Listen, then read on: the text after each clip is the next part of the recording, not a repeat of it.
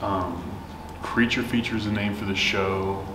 I, Mostly because like my original artistic making impulses were all trying to make creatures, draw creatures as a young kid. You know, just liking monster movies, liking dinosaurs, anything that crawled and slithered and had claws. You know, that was the stuff I was interested in trying to make my own version of. So this is all still just pulling from that. The material I use is kind of comes from everywhere. Like I'm really not picky about where I can get it, but I am tied to it in specific ways, and I like knowing where material comes from. I like having my own personal connection to it.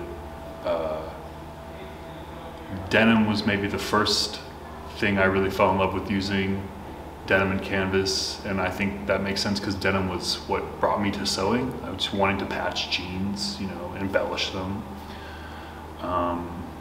And thrifting, liking thrifting has also been an entry point into just gathering all kinds of materials.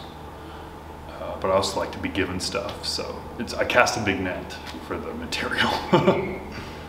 Yeah, so I love sourcing for my own wardrobe. Like anytime I can decide that a piece of clothing is done with its clothing life and is ready to be chopped up and turned into art material, I love, you know, taking it to the chopping block. And kind of feel the same way about like my dad's clothes, my mom's clothes. You know, clothes people give me, there's some fun about like ripping into. But yeah, stuff that people I loved has worn has a real like resonance about it in how it gets used, and I often treat it with a bit more intention. I think a lot of the change is just a result of like the last couple of years changing the way I approach making things and how I'm, you know, literally like thinking about what it is versus, you know, is it a drawing related thing? Is it a painting? Is it its own construction? You know, what's the nature of the thing I'm trying to make? I think as I've just tried to pull from more places to put into a piece, they get more dense or more components to them. I think when you come across some garments, some material, there is a direct like, oh, I can use this for this way. You know, this pattern would be a great, you know, arm or a good background, or maybe you could like, you know, hint at being floral, or, you know, there's some things have a more specific use, obviously right away. And other stuff I think just tells you what it wants to be as you make it. But I'm pretty inclined to just see, you know, just try things out, arrange patterns until it looks right, looks alive.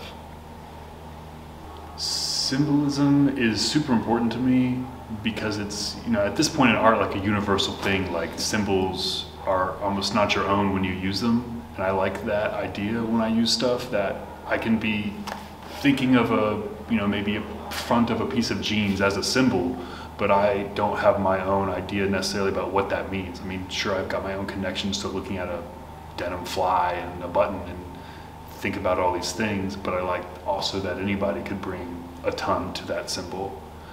And that kind of goes for all the like repurposing of like specifics, parts of clothing. You know, I like that. It's just like a ready-made symbol almost. You know, these things that we see every day, it's a nice visual cue, hopefully. I think next to that like idea of, you know, using more ambiguous symbols, there's also a, you know, direct desire to give people something to like latch onto, you know, like a crab shape or a monster shape, or, you know, eyes, mouths, these things that, you know, similar to part of a, you know, they're recognizable very easily. And I think, you know, it's safe to say as I make it that like plenty of people will be able to pick out this eye and, you know, feel some type of way about an eye. But I guess I'm just, again, trying to cast a big net with the symbols. In finding the tone of the creature, the piece, it usually comes pretty early, I think, because, you know, the process of making them starts with like finding that spark of life in the arrangement of fabric to begin with. And I think fairly quickly I have an idea of like where this thing wants to go. Is it scary? Is it cute? Is it some weird in between? Is it silly? But it does feel a bit like, you know, they've got their identity for themselves, and I just get to make it for them, just make the thing. In cases of, you know, big pieces, there's a pretty direct lineage to like my love of Godzilla and giant monsters, and I think just again a desire to make a big scary thing. But now I get to bring my own kind of like young adult view of the world into that in my own way. Like even if I'm just speaking to that to myself in making it, it's yeah, just I think trying to exercise all these like, you know, little whims we've got. This piece behind me was the first time I ever directly was like, I'm trying to connect to a deity, and because I referenced, you know, those kind of famous portraits of Shiva, the dancer. And a big part just because I love the expression in that position of the body, you know, of legs and arms, you know, in these certain ways, and how that conveys movement.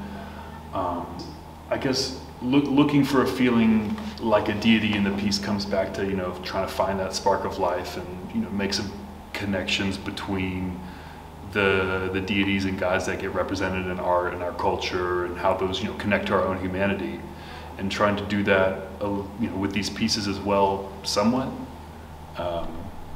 You know, hoping that they speak to the human and also the ability to be more than human, you know, or subhuman, or whatever, the full spectrum.